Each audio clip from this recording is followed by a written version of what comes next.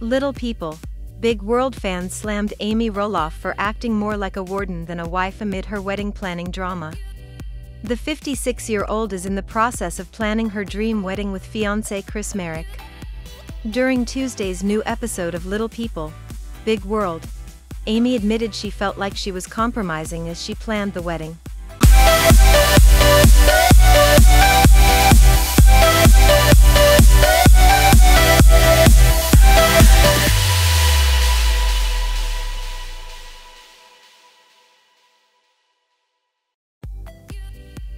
While speaking in a confessional, the TV personality said, "I think we both compromise in certain ways.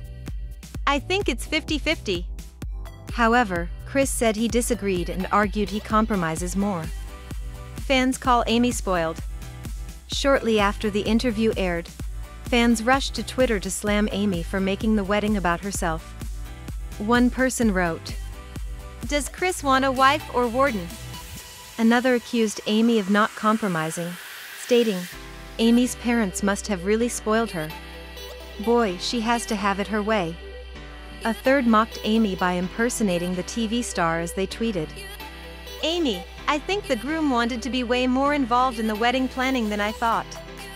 An additional viewer called Amy extra, as another chimed in, "Amy is so contrary. All about Amy." The backlash from TLC fans is nothing new, as Little People, Big World fans slammed Amy last week for making her wedding to Chris all about herself. After Amy went wedding dress shopping, she visited her son Zach and daughter-in-law Tori to vent about her frustrations regarding Chris.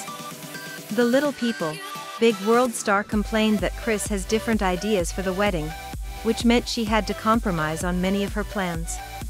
As the conversation played out on screen, Tori criticized her mother-in-law in a confessional for making the wedding about herself. Tori, 30, said she noticed Amy was acting like the wedding is only for her and not a celebration of her marriage to Chris. She said, "It's not my wedding, it's not my marriage. It is our wedding, and so when Zach wanted to be a part of it, like, you should have input on our wedding day." Fans side with Tori.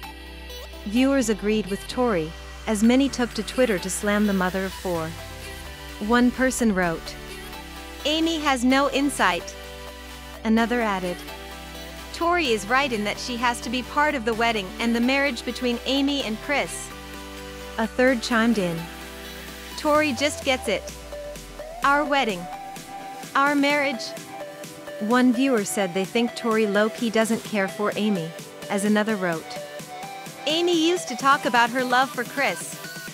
Now she talks about a wedding." Amy continued to receive backlash for how she's handling wedding planning, as someone else commented, "Amy is clearly obsessed with marrying Chris." Someone else noted that the engaged couple need to work on their relationship, writing, "Is it just me, or do Chris and Amy need an intervention?" Earlier in the episode, Amy stunned as she tried on different wedding dresses in preparation for the big day. Bridezilla. Amy and Chris, 59, will tie the knot at Roloff Farms in Hillsboro, Oregon on August 28. As the couple have shared their wedding planning process with fans on the show, some have slammed the motivational speaker for her controlling nature. That's it for now. Thank you for watching. Please subscribe to stay tuned.